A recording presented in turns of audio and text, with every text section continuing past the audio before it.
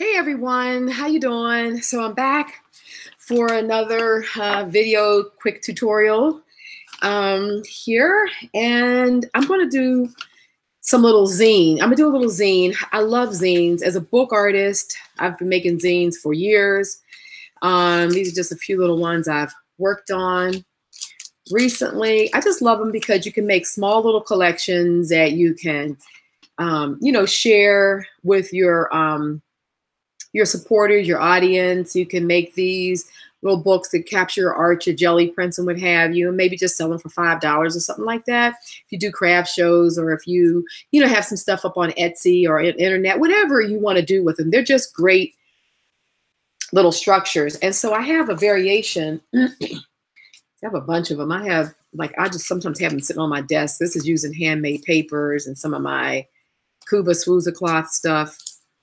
And then, I have pages. These actually, a lot of times that I'm sending things out and I want to send gifts to a lot of you guys who either purchase things or support me in different ways. This one has a fold out. I have these I make up and I date stamp them and sign them. And they're just fun little journals that I can share with you all. And then, you can go from there with them. So I have like a number of them, different ones over here that I have sitting on my desk. And then I also make these little zines, which are fun. So I also like using them in my books. You may have seen that, but like a lot of times I'll make, like this is my book I'm working on in Patreon. And this is like Lady Cunard, man, paying homage to Nancy Cunard. And so I made this little zine, little folio ends of old, this is really old paper, so it's kind of like cracking and stuff, which is what I wanted. I put a photocopy that I did my silvering on the Gelli printing on it. It's a technique that I discovered, came across, and it's called silvering, and I love doing this. My photos, but anyway, and I just stuck that in there. So I thought what it would be neat is to show you guys how, just another variation on how to make these. So first of all, you see I got a lot of my tea stain paper in front of me. So these are just my, like a lot of times when I'm working on my desk here, I put down this paper and to catch the Gelli printing and the inks and stuff. And so this is one that I did. And then I just pulled it off and I wanted to tea stain and just flipped it over and tea stained on it. You can see how the ink and stuff has just bled and stuff. But there's like so many great sections here. Look at that. That just is divine.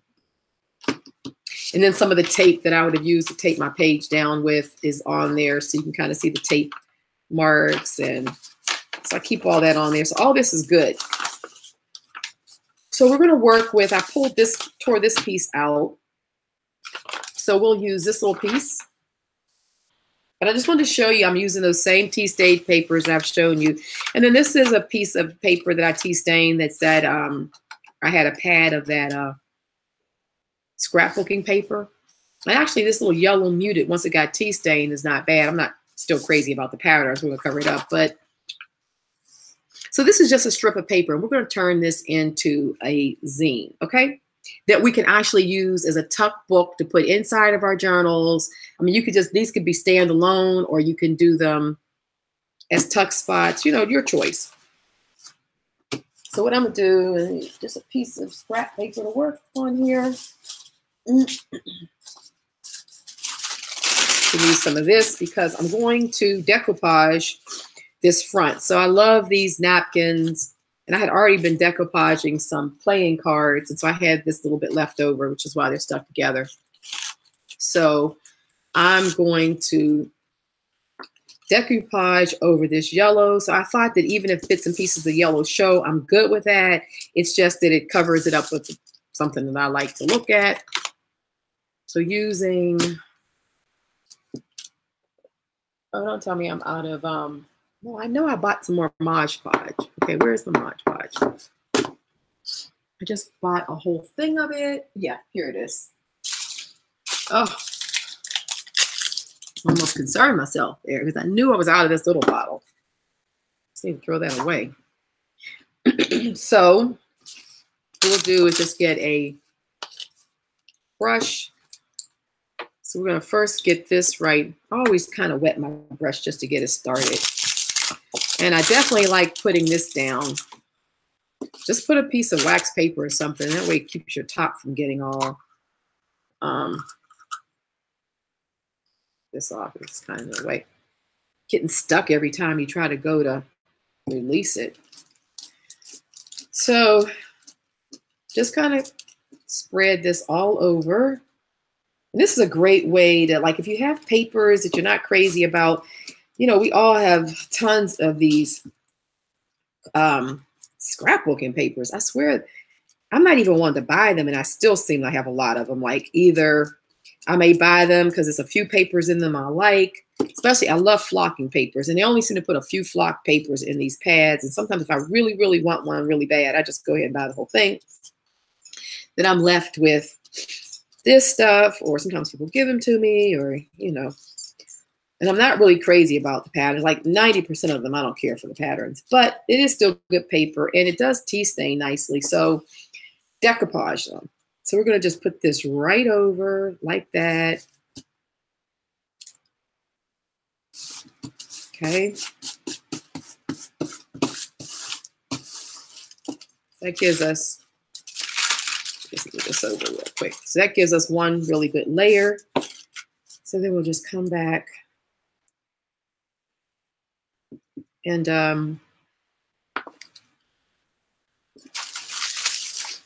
take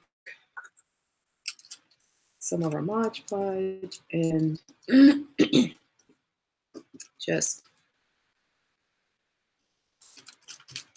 put a layer over top of it like this. You guys have seen this before. And this is just 3-ply napkins that I buy. You know, you can buy them anywhere. Whenever you see a pattern that you like I love this Nautilus. And I also love like the old writing on them and stuff. So when I find some napkins I like, I just purchase them. And then you pull them apart because they're 3-ply. And you just get down to this one little single thin ply like this, you know. And then those decoupage nicely. I'm sure you've seen this before. I don't think this is anything new, but if it is, because I know sometimes you think some stuff that I would think I would know, then I come across, I'm like, oh, Mom, never saw that. Or somebody will ask me, you've seen this? And I'm like, no, I haven't. So it's not always, we don't see everything. So that's why I was just sharing. If you happen to not, it's just napkins. And of course, using the Mod Podge. So now what I want to do is I just want to kind of like add some in.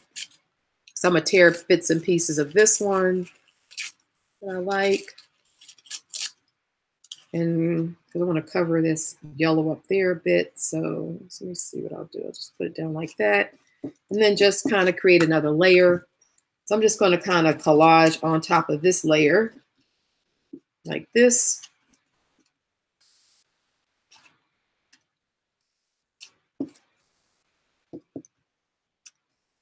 And let's see. I like this piece here.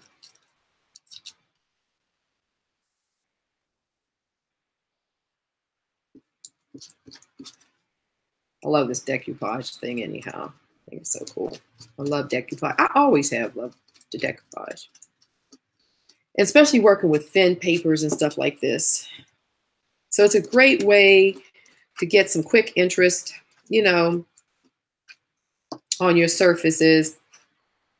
And still, you know, walking away with something that's different and that, you know, still can speak to, you know, your art. You can even do this over, I've decoupaged over my Gelli prints that are, especially that I'd use as textural backgrounds, like, you know, the ones that I make that really look like, walls. Let me see another piece of something here I want. Well, this is a big piece right here. I have some that, you know, of course, really look like old walls and stuff like that. And then you get a texture like this and, like that, that's not right. And then you can, just looking for a little element. Like maybe this is good right here.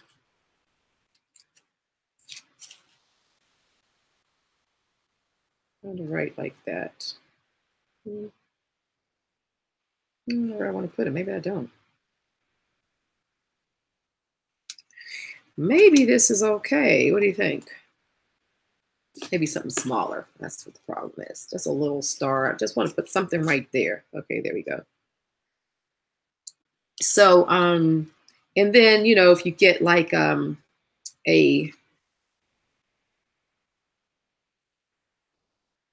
napkin, or, you know, you have a pattern that really works with that sort of background, like this really looks good. This pattern really looks good on, like this, on those old wall kind of backgrounds, especially if I use like the lighter colors, because it almost is reminiscent of sort of like beachy or some found in sands or rocks or something like that. So get creative even with your jelly print backgrounds to decoupage over. Alrighty, so this out the way. That back on there like this, so I don't have to worry. It's time to take this off. Okay, so now this is good. Okay, so now what I'm going to do is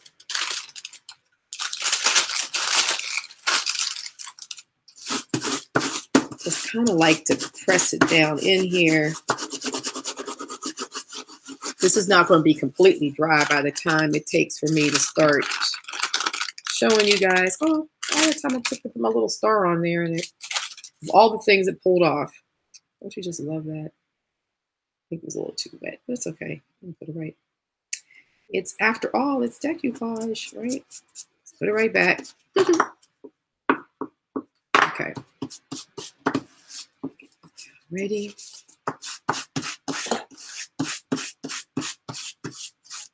I'm just kind of starting to dry this a little bit too, because it is not going to be dry, but we're going to keep going. So I'm going to go ahead and cut off this extra right here. Okay. So we have the back side. So this is going to form the front folios, which can be decorated like a ton of different ways, but you guys, I'm sure, have lots of ideas.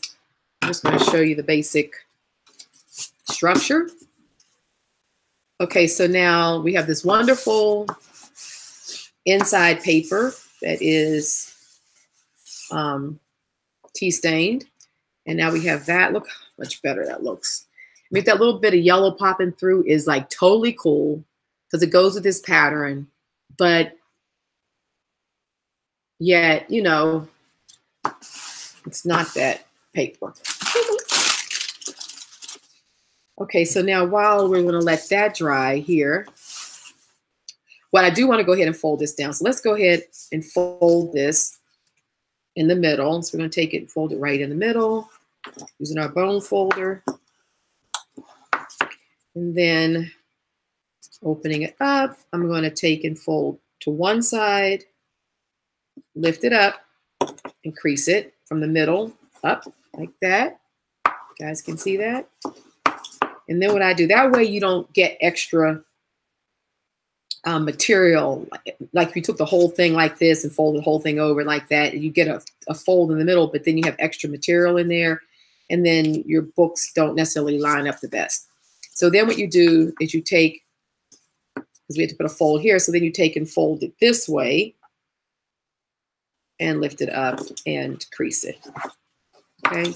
And then that way you have a folio that will be even. Like you see these, your sides, let me see if I can show you.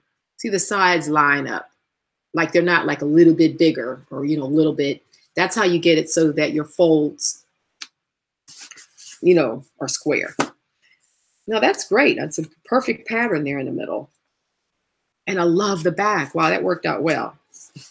Could have done if I planned it. Okay, so that's the front covers. And we have these inside folds. But what we're going to focus on is now this is the inside of our book. We have 4 pages in our little folio. So this is what I wanted to show you next, because we want to make it a little bit more interesting than this. So what we're going to do is, my idea is to make some extra fold out. So let's see, is this, okay, good. This is about the length of that. So I'm not a measurer. I just kind of eyeball everything. So I want this to kind of fall slightly inside. So I'm folding it up just slightly inside of my edge, just, you know, like a 1/16 of an inch, top and bottom. You see that? Just a little bit. And over here in the top, just a little bit. Okay, so we're going to take that and get a good fold. And I'm going to go ahead and, that basically took it right in half. So we can use this whole piece of paper. And I like the fact that it looks, you know, already nice and grunge and all that yummy stuff. So now this is just a little bit bigger, but I want to keep the messy edge, because this is, you know, our little.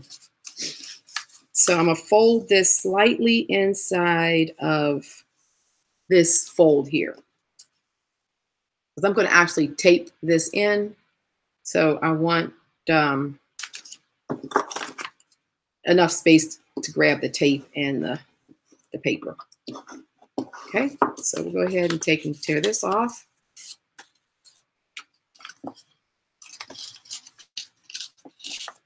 Okay, and I want this to fold. If I have this in here like that,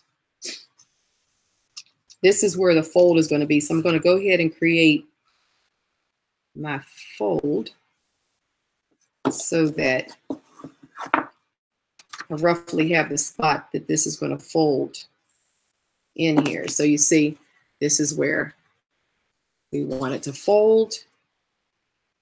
And I can always get rid of a bit of that edge. So I have this overhang here. So I'll get rid of that once I get everything in the journal good. So that works there. And see what it's going to do is it's going to get, what I wanted to show you guys is a fold inside of a fold. So we're going to add to the amount of pages that's in this little zine. That could just be another journaling spot. You could actually have your prints in here like this. So this doesn't have to be blank paper. It could literally be printed paper.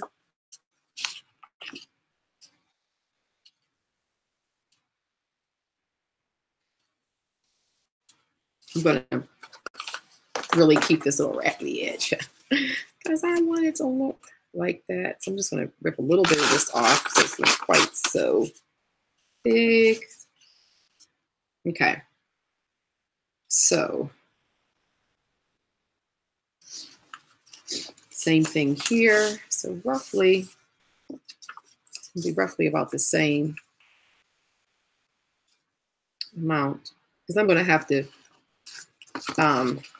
take a bit off the edge anyhow, to, you know, to even it up once it closes. So we're just going to get rough dimensions. And because this is like, you know, like a little zine in our junk journal and what have you, you don't have to measure it exactly. Now, of course, if you wanted this to be more precise, you can measure it out, but you could basically almost still do it the same way I'm doing it, because I find of all the years of making books, I'm telling you, I used to stress about measurements. And then I found, like, if I just kind of eyeballed it and then use a straight edge to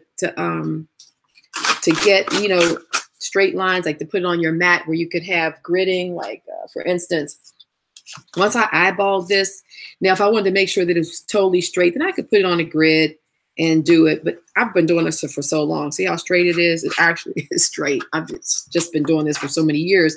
But, you know, you could already have like said, okay, this is roughly what I want. And then you can then lay it down and then use your straight edge and, you know, and your X-Acto knife, right? And then go ahead and clean your edges up. I find it's easier to do it that than to be measuring. You know, if you know you want it to be a certain dimension on the page, just go ahead and kind of roughly get it there. And then once you have, then you can take it and lay it on your grid and clean the edges up.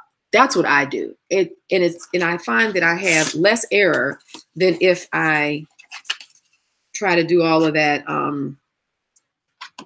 See, this one is darn near perfect. It's only off just a little. It's really not even off down here. So trust me, that's the easiest way of doing it. And then pull your pad out versus measure, measure, measure. And then you mess up so much paper because, oh my goodness, it never seems like it measures the same way twice. At least I don't seem to have that luck. Maybe you're a little better at it than me. Then I would suggest stick to the method that works for you. But if you're like me and you're constantly trying to figure it out and what have you, then that's the method I do. And I have found that it's very successful. So all this little rip paper down there, I like that. I want that to be a part of this little zine. But of course, if you didn't, you know, you would not select that. And also, just know that that all of this could be all Gelli prints. It could be all really, you know, pristine paper. Okay, so when we're done, the whole idea is that this is going to fold. I'm just kind of making sure it all is going to basically work. I got this little overhang. I think I'm going to just get rid of it now. That little bit. This is going to be hanging out, and I don't want that hanging out. But if you wanted it hanging out, you could, you know, have the raw edges. Okay, so this is fitting in there nicely. Look at that. So cute already. Now I'm going to show you one last little grunge technique that I want to use. And I love giving credit to people when I see something that they've done that I really like and that I end up using. Because, you know, you guys know how particular I am about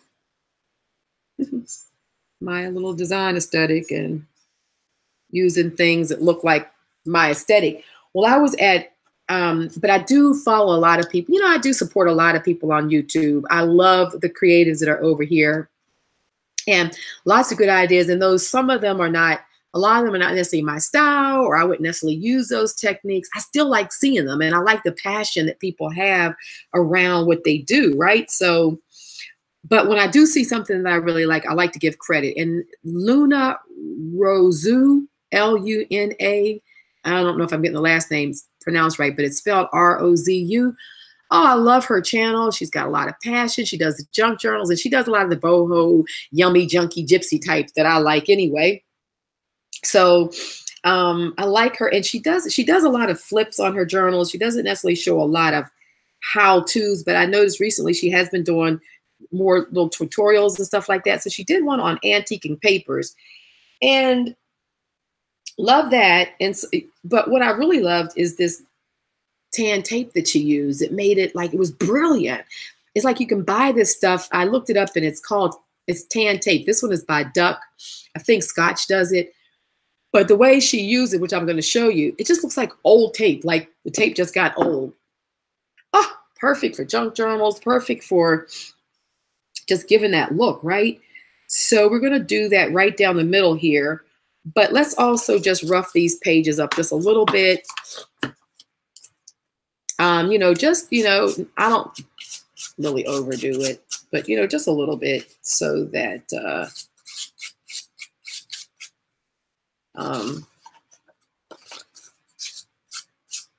so that kind of keeps with the theme of, you know, the old pages and the junk journaling look and all that good stuff.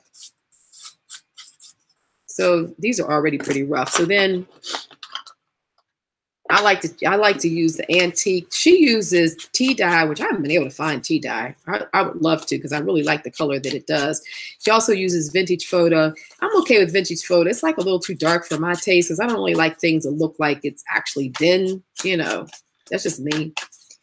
But I do like antique linen. I've been using this forever. You can tell this is like an old pad. I think this is one of the first distressed, because they look different now. They have, he does a big distressed ink thing on it now, but so I just use my refill.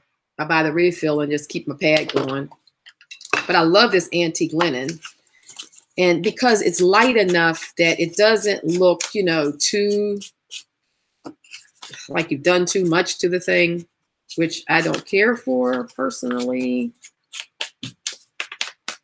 I just like it. You know, I like the idea of it having a little something on these rough edges, but not too much. So here we are. Okay.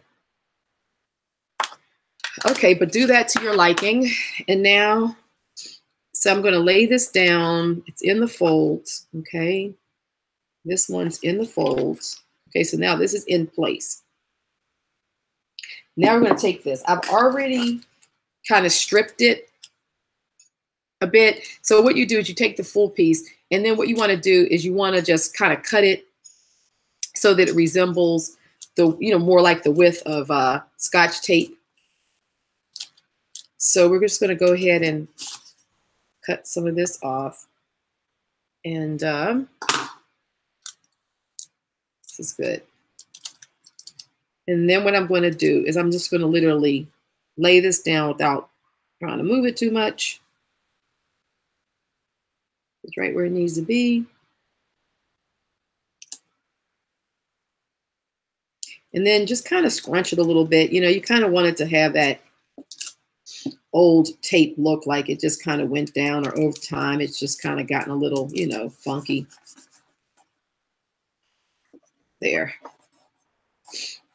Let's use our bone folder. And this will hold that. Okay.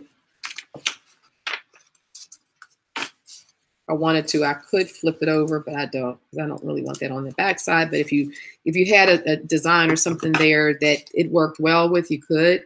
But truthfully, this little zine, this is going to hold it in just fine. If you're making something bigger, or you might want to have put glue down already, or you might want to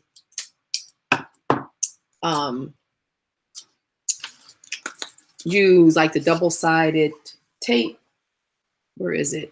Like score tape, like really thin score tape. You know, you could have put that down on your pages and then put this over top. But for this little zine, this is going to work just fine. And I just love this. This is brilliant, Luna. Brilliant. This was everything. Just good old packing tape. And the funny thing about it, as soon as I saw a video, I went on Amazon, because, you know, Amazon is my friend.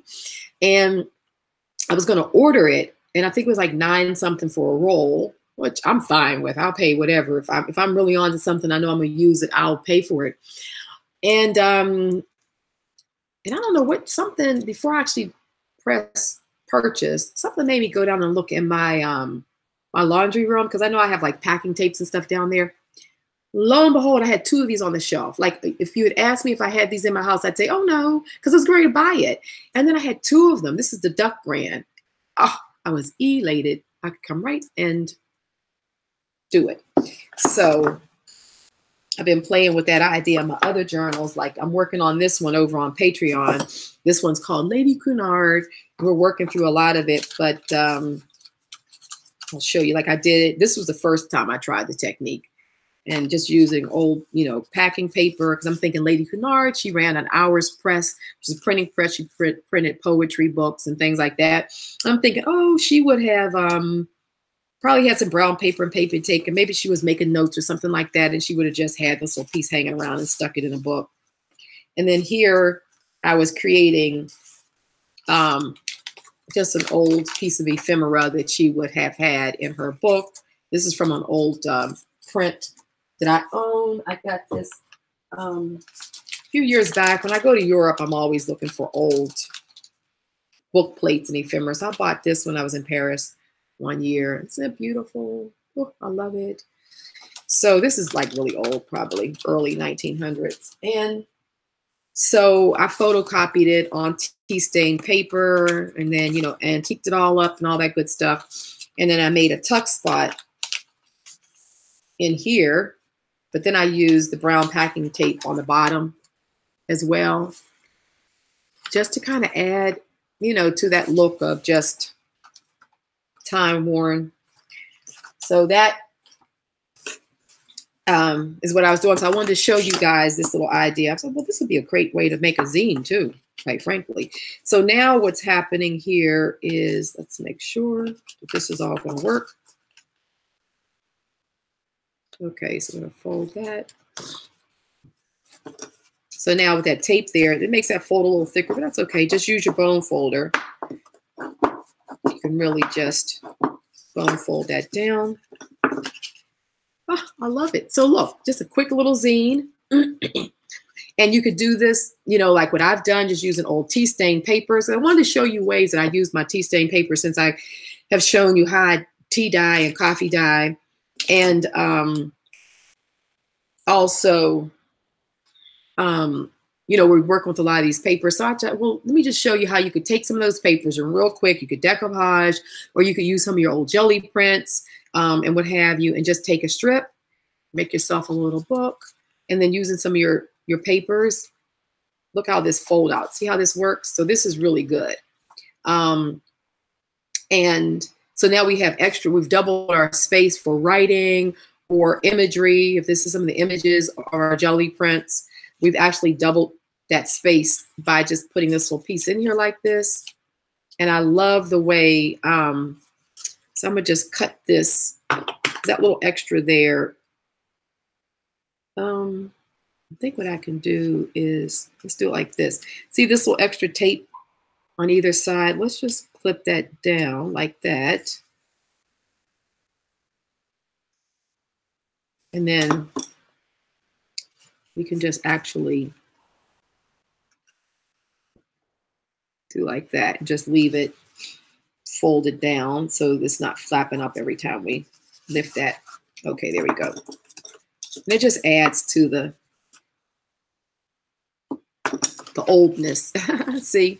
So what I did is I just clipped that so that this will fold back and forth independent of that. We can do the same thing on this side. So just same thing. Just cut that and then just put it down, hold your finger, and when you go to pull it back, it'll just naturally finish tearing at the right spot. Okay, same thing there. So there we are. So now we've actually really, you know, quadrupled our space in our little zine. Little flip, here we are. Flips this way. We can flip it that way.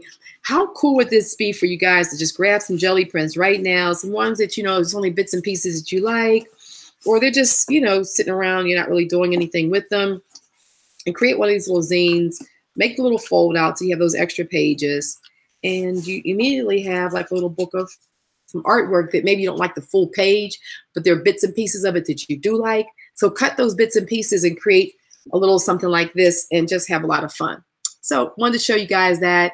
Take care, have a great week, and I'll be back next week with some more of what I'm doing here in the studio. And this right here would go great. I actually have a pocket in the back of this book that I actually made, like this little envelope, and I decoupage this one side, and then the other side is just brown craft paper. So I actually could stick this down in here too. How cool is that? That actually works in here. That might find its way into this little book. Yep. So anyway, there we are. Take care, guys. And until next time, happy creating and enjoy your time in your studio. And thanks God again for being over here with me, supporting me over here on YouTube, following me. If you like what I'm doing, please, you know, just thumbs up the video and subscribe, because I'll just keep on having just little ideas like this that I'll throw out and share with you guys so you can see what I'm doing inside of my journals as well. All righty, take care. Love you all. And until next time, happy creating.